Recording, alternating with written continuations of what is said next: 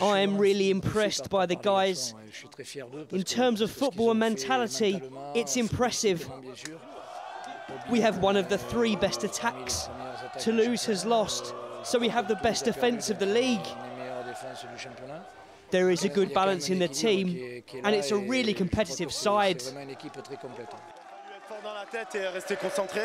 We had to be strong mentally. The game wasn't easy.